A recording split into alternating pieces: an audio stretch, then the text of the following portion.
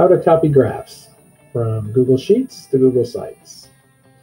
You want to go to the Google Waffle, go to Sites, and you'll come into Classic Sites at first. You want to go to New Sites,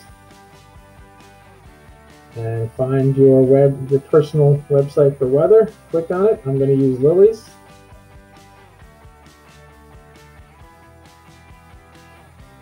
Opens up here, and first thing I want to do is add a new page where we're going to put these graphs. So hit the plus sign at the bottom there to add a page. Let's call it Analysis. And it'll just take a few seconds for the new page to pop in there, and it will appear at the top of the website. There it is. All right, so now I'm going to go back to Home.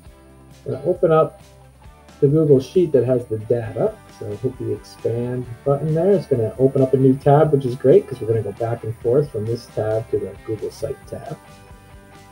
And looking for the graphs now, I got to scroll down a little bit. And here are the 6 that Lily had.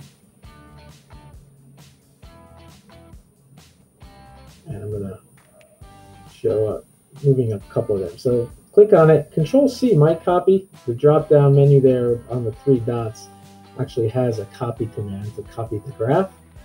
So copy the graph, and then go to Google Sites, go to the page where we're going to put it, which is the analysis page. And on the analysis page, we're going to pick a layout here. I think this one works all right. This has 2 pictures with captions below, so we'll choose that.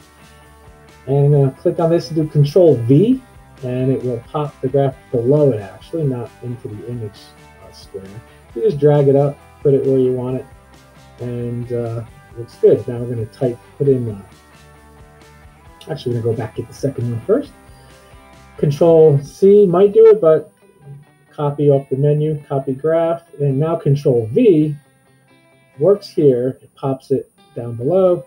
Click and drag it up to where you want that graph to go. Now we have the 2 graphs, but we want to fill out the captions.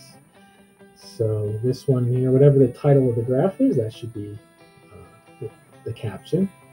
Temperature versus humidity on this one. That's what I saw on the graph.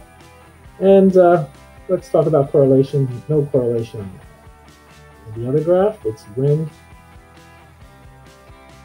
versus temperature. And it looks like there's no correlation in that, so we'll fill that in. And you're going to want to do this for all the graphs that you have. Hopefully you have all 6. All right, and we'll see them there. And this is your assignment for the weekend. Hope it's a good one.